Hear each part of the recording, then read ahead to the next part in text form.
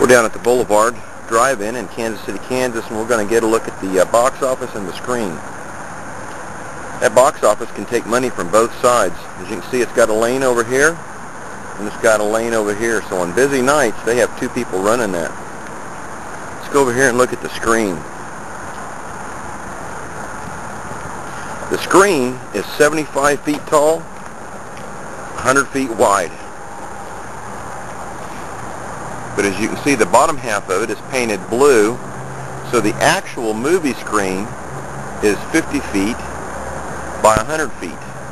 That's one big screen. We're going to go back here and get a look at the back of the screen. It takes a lot of suspension to hold that thing up.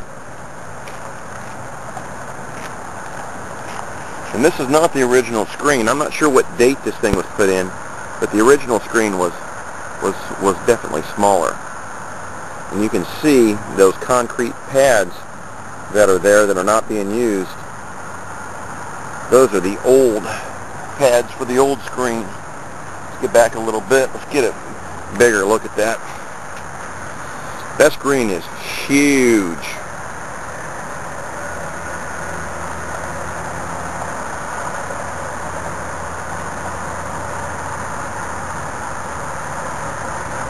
And there ain't nothing better than sitting out in that lot watching a movie with your friends and family.